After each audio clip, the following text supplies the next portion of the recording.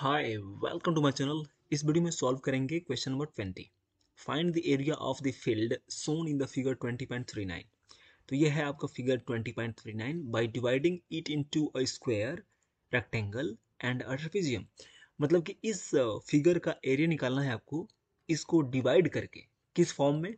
मतलब इसके पार्ट्स में, इसको पार्ट्स में डिवाइड करना है और इसके पार्ट्स जो है स्क्वायर होना चाहिए, रेक्टेंगल होना चाहिए या फिर एक ट्रेपेजियम। ओके, तो क्या करना पड़ेगा, आपको देखना पड़ेगा यहाँ पर कि कहाँ पर हम ड्रा करेंगे तो एक रेक्टेंगल बनेगा, एक स्क्वायर बनेगा और एक ट्रेपेजियम बनेगा। तो चलिए हम ड्रा करते हैं। देखिए ध्यान दीजिएगा, इस एफ से यदि हम यहाँ पर एक मिला दें तो हमारा ये क्या होगा, एक स्क्वायर बन जाएगा। स्क्वायर क्यों बनेगा, क्यों इसको बोलेंगे स्क्वायर ही है? क्योंकि 4 सेंटीमीटर ए भी है, 4 सेंटीमीटर ए भी है और ये 4 सेंटीमीटर ही होगा। ये कैसे मैं दावे से कर सकता हूँ, है ना, आप सोचेंगे। तो मैं इसलिए कर सकता हूँ क्योंकि यहाँ पर 90 है, ये जो है ये 90 है और ये भी क्या है, 90 है और यहाँ भी 90 होगा। तो यदि 90 90 सारे हैं, इसका मतलब कि ये पैरेललोग्राम है। इसका मतलब कि ये जो एफ जी जितना होगा उतना ही इसका अपोजिट साइड होगा, ये वाला। ये भी 4 सेंटीमीटर होगा और ए जी जितना होगा उतना ही ये भी साइड होगा, जो ग्रीन पार्ट मैंने ड्रा किया है। तो ये भी आपका 4 सेंटीमीटर ही होगा। तो यहाँ पर हम लिख सकते हैं 4 सेंटीमीटर। ओके, अब हम ये बन गया स्क्वायर। अब हम बनाना चाहते हैं एक रेक्टेंगल। रेक्टेंगल से बनाएंगे। देखिए यहाँ से यदि हम ड्रा करेंगे एक परपेंडिकुलर लाइन ऐसे, तो ये क्या बन गया, रेक्टेंगल बन गया। और ये क्या है, ट्रेपेजियम है। तो स्क्वायर, रेक्टेंगल एंड ट्रेपेजियम ये बन चुका है। ठीक है, अब इस रेक्टेंगल का जो लेंथ और ब्रेथ है ये फाइंड करना जरूरी है। अब ध्यान दीजिए, ये 4 सेंटीमीटर और 4 सेंटीमीटर मिलकर कितना हो जाएगा, ये आपका मिल गया लेंथ। यही आपका क्या है, लेंथ है, यहाँ से लेकर यहाँ तक। और ये कितना आया, ये आया है 4 + 4 8 सेंटीमीटर। ठीक है, तो लेंथ मिल गया, ब्रेथ तो पता ही है 4 सेंटीमीटर है यहाँ पर। और इस अब आते हैं हाइपोटेनस में, सॉरी ट्रेपेजियम में। ट्रेपेजियम में क्या है, यहाँ पर देखिए एक बेस दे दिया है, दूसरा वाला बेस भी पता हो गया 8 सेंटीमीटर, ये क्योंकि ये भी लेंथ तो कितना होगा, 8 सेंटीमीटर ही होगा। तो हम यहाँ भी ये भी पता है 8 सेंटीमीटर। ठीक है, और ये बेस 3 सेंटीमीटर पता है। अब हमें हाइट फाइंड करनी है कि ये कितना होगा। ठीक है, यहाँ तक तो क्या करना होगा, ये देखिए यहाँ से ये जो है कितना है, 4 सेंटीमीटर है। ठीक है, और यहाँ से यहाँ तक हम इसको यदि बॉर्डरिंग कर दें सही रहेगा। और ये यहाँ से यहाँ तक कितना है, 4 सेंटीमीटर है, क्योंकि ये भी 4 सेंटीमीटर है तो ये भी 4 सेंटीमीटर होगा क्योंकि ये पैरेललोग्राम है। तो 4 सेंटीमीटर ये भी हो जाएगा यहाँ से यहाँ तक।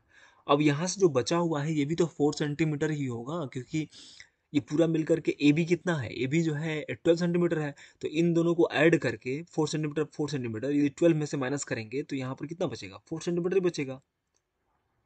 तो ये भी हो गया 4 सेंटीमीटर यहाँ से यहाँ तक। और ये जो 4 सेंटीमीटर है ये हाइट बता रहा है क्योंकि ये परपेंडिकुलर है।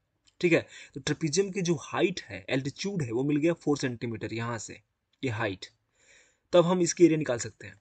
तो अब हमें सब कुछ फाइंड हो गया है। ऐसा कर लेने के बाद ही आप एरिया फाइंड करिए। ठीक है, अब मैंने सब कुछ कर लिया है, तो अब यहाँ पर area of the solution, area of the given figure,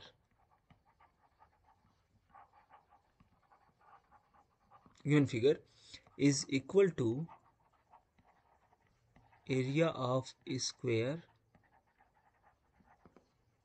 square क्या है, यहाँ पर नाम क्या है, ए जी एफ, यहाँ पर कुछ पता नहीं है तो जी एच यहाँ पे नाम ले लेते हैं, एच, जी एच। यहाँ पे इसको नाम दे देते हैं, इस पॉइंट को आई, आई, और हो गया, सही है। तो हमारा स्क्वायर बनेगा क्या, ए जी F H, A ji F H plus area of rectangle. इस रेक्टेंगल का क्या नाम हो जाएगा, कुछ भी दे, जैसे एच ई डी, हम दे सकते हैं H E D I, H E D I, ये हो गया area of rectangle, plus area of trapezium, area of trapezium, trap, trap dot trapezium क्या हो जाएगा, BCDI,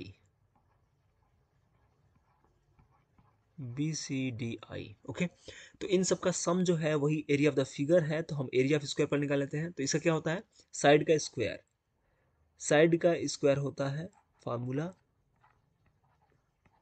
प्लस इसका होता है length into breadth, L into B, plus area of the trapezium का क्या होता है 1/2 into sum of parallel sides multiplied by distance between them, distance between them। ठीक है, ओके। तो साइड का स्क्वायर मीन्स यहाँ पर आ जाएगा 4 4 जा स्क्वायर, 4 4 जा 16 हो जाएगा यहाँ पे, प्लस L इंटू बी कितना हो जाएगा यहाँ पर, देखिए L आपका है 8 इंटू, ये 8 हो गया, इंटू 4 ये हो गया आपका breath, plus half of some of parallel sides. अब यहाँ पर देखिए इस ट्रेपेजियम में सम ऑफ पैरेलल साइड क्या है 8 + 3, 8 + 3 multiplied by distance between them 4 centimetre ये डिस्टेंस है।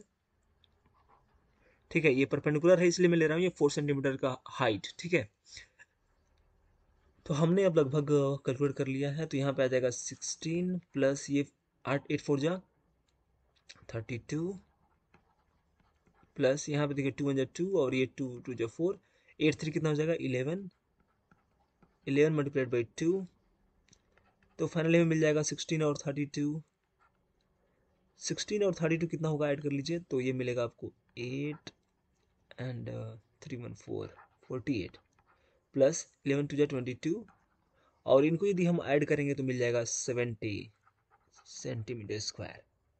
Okay, this is your final answer. तो क्वेश्चन आसान है, बस आपको इस तरीके से अच्छे से मतलब इसको डिवाइड करके एक स्क्वायर में, एक रेक्टेंगल में, ये रेक्टेंगल है और ये ट्रेपेजियम में, ऐसे डिवाइड करके आपको फाइंड करना है। ठीक है, thank you so much for watching. Share करिएगा अपने दोस्तों के साथ और लाइक जरूर करिएगा। थैंक यू सो मच, मिलते हैं आपसे नेक्स्ट वीडियो में नेक्स्ट क्वेश्चन के साथ। सो बाय।